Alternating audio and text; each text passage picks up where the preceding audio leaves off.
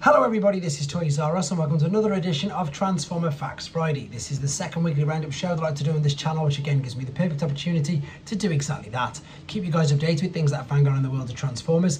I'll let you know what's happening with this YouTube channel and of course my Instagram, which is toys_rus. Once again, thanks to everybody who joined me in the live earlier on where we watched the full fan stream together. It was good. I'm going to briefly just touch on it. I'm not going to go too much. The reason why I haven't done a reaction video is A, because I did the live, and B, because this is what was revealed. So all of these, as I say, we already know, we've already seen, and pretty much I think Wheeljack has sold out everywhere already. So it was just, for those people who were expecting to see Swoop, etc., it was exactly what they said it would be. It was Legacy United Wave 2. So the core class was Cheetor, obviously, then the main line figures. So the deluxes were Shard, Chromius, the 2 fembots, which is great.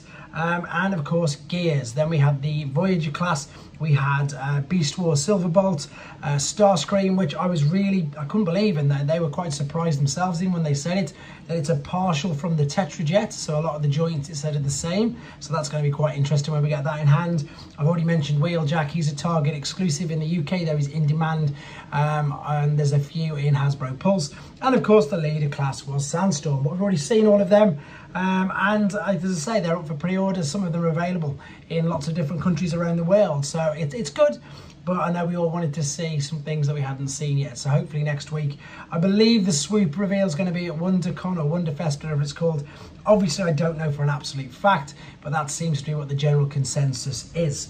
Right, on to some of the rest of the news. It's getting close to Easter, and I haven't seen these in my shops yet anywhere, but there are Transformers Easter eggs. So we've got Earthspark ones with the mug, and we've got ones aimed for the adults as well. Transformers 40 years with Optimus Prime on it. So there's the artwork. It would be really interesting. I know, obviously, it just seems they seem to do that now. They aim at the younger viewers, and then they aim straight at people, as I say, our sort of age. It's just crazy how much, obviously, a lot of the Transformers and toys in general now are aimed at older collectors. This is something, again, it's another collaboration. It's something that I'm going to read it to you. I think it's because we don't have these particular garages in the UK. So it's celebrating a 40th anniversary with, I'm just going to read it out to you. So it's a collaboration with buying Yokohama tyres, Tornamonte tyres, it says here. So Monroe guests can roll out. So I think it's something to do with Monroe garages. Again, we don't have any of these in the UK, so I'm sorry if I'm messing this up, guys. I'm just letting you guys know this, that they're basically doing $40 back on instantly, $40 off basically when you purchase 4 of the tyres, and it's valid at Monroe by the looks of it. If you know what that is, Monroe guests, it's worthwhile having a look at. I don't know what it's got to do with Transformers. I think they're just using the rollout tagline to make it work, but at the end of the day, it's another collaboration and it's another brand that is talking about Transformers, which is obviously all good. This is something that's really interesting, but we've not seen any actual Hasbro pictures yet. So what this is, and I didn't really show it in detail there, is, sorry, yeah, Hasbro Transformer pictures, sorry. We've seen Hasbro pictures, but not Transformer ones. So it looks like we're going back to the window boxes, guys, with the plastic in there as well. Let me just read you this. This is across all the forums. This is actual news. This isn't, something that's going to be, take it with a pinch of salt. This is actual news. So Hasbro have sent through word on packaging updates for their collector brands rolling out this fall. This will affect Transformers as well. So basically what it's saying, the Transformers will join the mix and having larger display area with plastic covering the figures again soon instead of open boxes. No examples for Transformers were present, but recent releases for Marvel, Star Wars and G.I. Joe were given as examples. So basically back to what we used to have, and I think a lot of people will be pleased with that, because again, you get to see the figure, you get to see exactly what you want, and I think more so for them, it stops people doing silly things like stealing parts off them, which obviously doesn't help because they've got to send new figures or just parts out, which really doesn't help. Right, this is from TFW 2005, but it is a third-party company. So this is DX9. This is their take on Prowl. It says it's a masterpiece scale.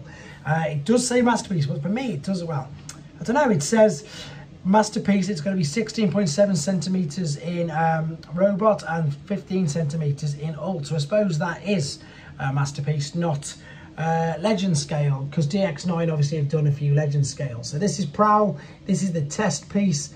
I just think it looks a bit basic for Masterpiece. I mean, forgive me if I'm wrong, I don't know too much about this particular company. I think especially in this particular mode, the alt mode, it looks really basic.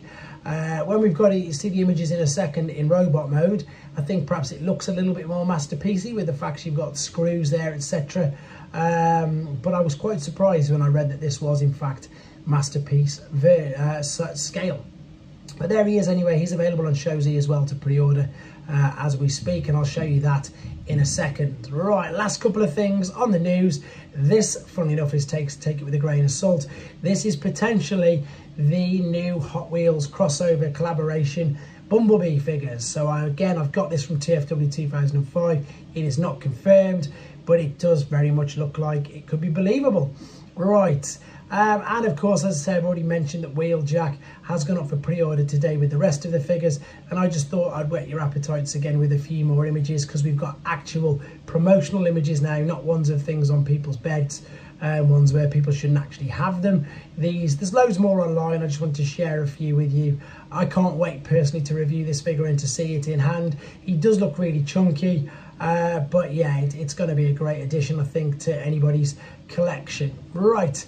Then something interesting. This looks like Magic Square Toys. I've been on their Weibo page.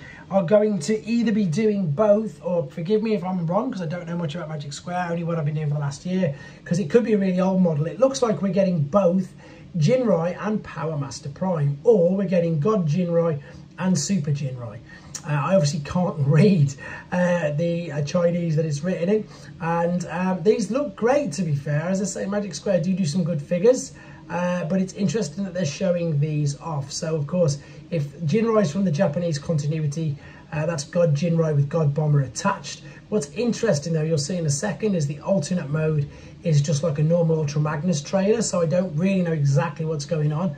I've just found these images on their Weibo page and I'm sharing them with you. So you'll see what I mean there. It looks a bit like a Magnus trailer with the guns and the wings attached. But until we see more of that officially revealed, of course, I can't let you know, sorry. Right, pre-orders on Shozy then, guys. Don't forget to use my code. There is loads going on there. So we've got the Doctor Wu. There's the DX9 Prowl I was on about. We've got Transart figures. We've got the Potts Spot figure I mentioned the other week. We've got the Kang Toys take on the Dinobots. New Ages Hoist. We have actually got MP Hoist here as well as the Missing Links and other official Takara Tomy Masterpiece figures. Again, combined with a bunch of third-party figures and display ideas. So loads going on there, which is great. With regards to the channel, Grand Maximus seems to have gone down quite well. I'm really pleased with that because it took ages and I really wanted to do a good job of it. There's 3 more comics left for the entirety of G1. I've got them ready and queued up, and then a little bonus surprise at the end of that before we move on to G2 and other things. Lunar Convoy is going to be finished when I get in later on. And again, I keep saying animated, but it's not the animated. It is the toy accurate version of Missing Link with the trailer, full comparisons and full video of that coming up very, very soon, as well as the A to Z and everything else that's going to happen over the weekend. Thanks very much for all the support, guys. Take care.